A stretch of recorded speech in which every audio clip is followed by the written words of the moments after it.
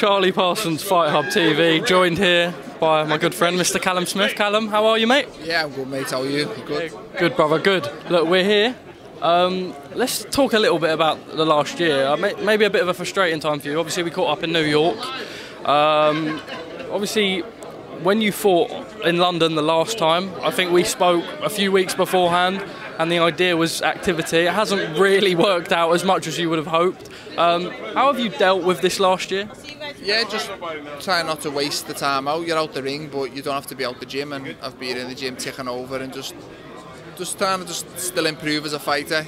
You don't need to just train when you're in camp. You can still be in the gym, and it's also giving me time with my family as well. I've got a new little boy born at the start of the year. Obviously got a little girl, so it's been good. You get the best of both worlds, but no, I don't balloon up out of shape and stuff. I stayed in the gym, stayed pretty on it, and no, as soon as we got the day for the fight, I could step it up and go to LA, spend some time with Buddy, bring him back over here, and I feel I'm improving all the time, so I'm in a good place. Obviously back with Buddy again, last time for your first fight at light heavyweight with an absolutely savage knockout over Lenin Castillo.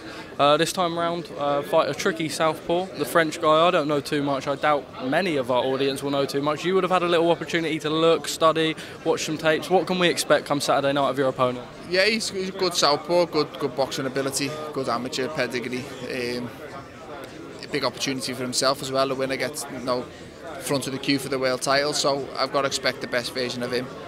I've got to just make sure the best version of me turns up, and I believe that version of me beats anyone in the world. So it should be good. He'll provide me with problems I need to overcome, but I believe I'm good enough to do it. Obviously, Artur Beterbiev, the champion at 175 pounds, a man that everyone believes is unbeatable.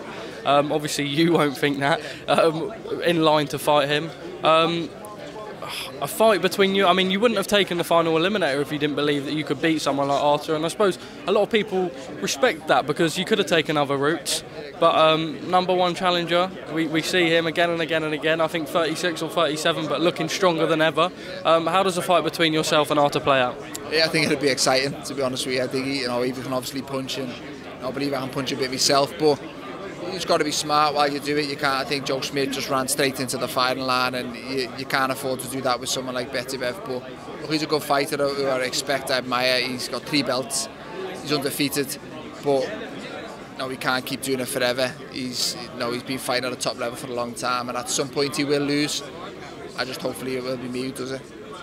Let's obviously go more in depth into that fight. I think next he'll be fighting Anthony Yard, it looks like, in the UK, which I believe is a voluntary, so we don't know.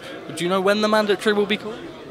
No, I'm open to say, come through this weekend, WBC will call a mandatory, and then I don't know how the timing works, but he'll be told when it's called. He'll have to fight me within so many days or whatever, so I just got to take care of this weekend, see how that goes, and then we'll aim to look forward for the next fight. But no, I'm good. I feel confident in myself, and I back myself. How does Beterbiev against Anthony Yard play out? It's a good fight. Yard can obviously punch. He's got skills.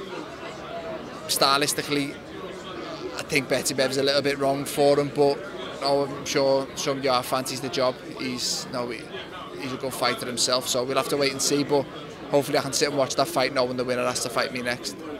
Of course, and let's move on to a colossal fight happening in September in Vegas. Canelo, Golovkin, the third fight. Golovkin moves up to 168. Obviously, you fought Canelo. How do you believe that fight plays out? A lot of people now saying that Golovkin's over the hill. Obviously, fought Murata. People thought he looked a little bit aged. Do you expect that to be a routine victory for Canelo? Yeah, which is sad, really, because the first 2 fights were so evenly matched, and you're both really, really good fights to watch. And in my opinion, it's probably 1-1 between them. And I think the decider should have happened not long after it, and it's been left to wait. And I think in that time past, Golovkin's aged a lot more than Canelo has, and I think it'll be a bit of a one-sided win for Canelo, which, like I said, is sad really, because I'd like to have seen the decider a few more years ago. Just finally for me, because I know you've got lots of media observations to fulfil. Paul's leaning over, getting ready to drag you along. But look, Saturday night, the monumental rematch between Alexander Usyk and Anthony Joshua, being branded as Rage on the Red Sea. Anthony Joshua, a lot of people talking about bulking up this time round. Hopefully looking for a knockout. Eddie Hearn said between rounds 1 to 6, and then Joshua said, look, he's manifesting that himself. A lot of talk about workouts and stuff, but we can't think too much into that. But how do you expect the fight to play out? I imagine be back in the countryman, but a difficult challenge for Anthony come Saturday night. Yeah, definitely back in Joshua, but I think just tactically, obviously last time out didn't work, whereas this time he's got to be a little bit more aggressive but clever with it. He can't afford to be reckless, and I think Usyk will expect that, so we'll see what game plan Usyk's got to deal with that sort of Andy Joshua. But it's interesting, I think, at the highest level, tactics play a big part, and who can get them off and who can just do what they're good at and stop the opponent doing what they're good at. And I think, I'm looking forward to it, and I think if you do see a more aggressive Joshua, it could be a little bit more exciting than the last one. I will squeeze one more in. Bivol against Zerdo has been ordered by the WBA. Another cracking fight. I know Eddie Hearn wanted Josh Boatty to get that fight. He now speaks about you potentially fighting Josh Boatty if the Beterbiev fight isn't called. Look, a really good fight nonetheless. Zerdo with, I think 42 wins, never really been tested on the high scale, but we know how good he is against Dimitri Bivol. Probably not the fight Bivol wanted after fighting Canelo. No, it's a tough fight for both. I think stylistically,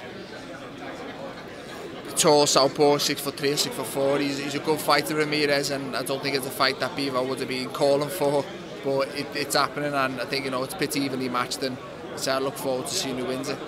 Cal, all the best, brother. Look forward to touching shoulders throughout the week and then seeing you soon in Liverpool. Top man. Charlie Parsons, Fight Hub TV, delighted to be joined here by my good friend, managed by my old boss and an absolute amazing woman behind me, Rachel Charles. We're joined here with Ziad Al-Mayouf, I hope I got that right. Zizo, how could I ever forget? First things first, how are you, brother? All good, how are you, Charlie? How are you feeling? It's good to see you again, and everything is good. Perfect, bro, I'm all good. Obviously, lovely to see you. We caught up on Zoom. No better now than the Kingdom of Saudi Arabia, Jeddah. First things first, how's the week been for you so far? Good, it's been it's fight week, now we dropped the weight that's left and everything. I'm feeling good, I'm feeling strong, I'm happy I'm fighting at the weight I'm fighting for this fight. So I'm feeling mentally better and I could do my thing and do my talk. And when I interviewed you before, I knew that you were featuring on the card, but it wasn't something that we could speak about. We're now in a position where we are able to speak about it. We're here, it's fight week. How are you feeling? I mean, I saw the reception that you got at the workout yesterday. The people are really supporting you. You're being asked for photos. You're on all the Arab media outlets. How has it been? It must be surreal. It is surreal. If I was writing my own story using my pen and paper and whatever I write is my story, it wouldn't have been as good as God is writing for me right now, and it would have been as good as what I'm seeing right now. What I'm seeing now is crazy, I just want to thank God and thank the people of Saudi Arabia and thank the Arab world for them having my back and making me feel like win, lose, draw, whatever it is, they have me, they're pushing me, and no pressure at all because I know that I have family behind me. I don't have supporters or fans, they're family. Let's talk about Saturday night. What do you know of your opponent? How has preparation been? And what can we expect from you? How can you explain your style to the viewers who probably wouldn't have seen you before?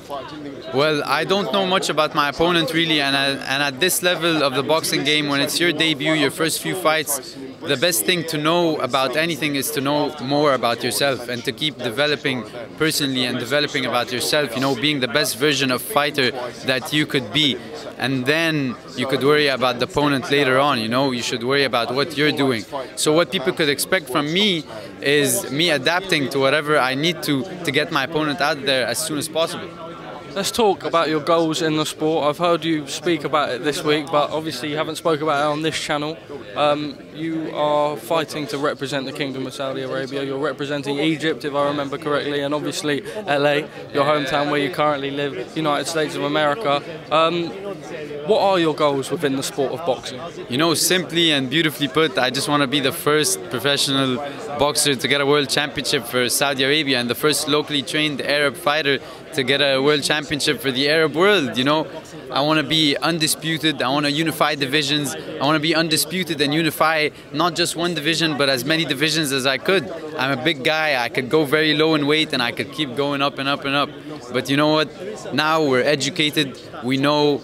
My advice to myself right now and to anyone coming after me is build a profile, network and build your name up.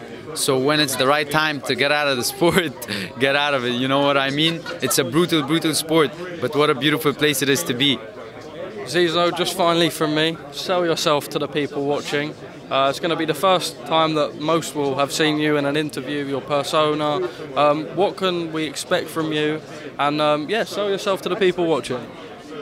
Describe myself? Yeah, to the people watching. Oh, to the people watching, you know, you're gonna see the best of both worlds. You're gonna see someone who looks good and does good in boxing, and you're gonna see me so much more outside of boxing too. If it's in movies, TV shows, commercials, whatever it is, I want to be a universal symbol, you know, of hope and passion. And if you have a dream and you're hoping to do it, you look at Zizo and say, if he could do it, I could too.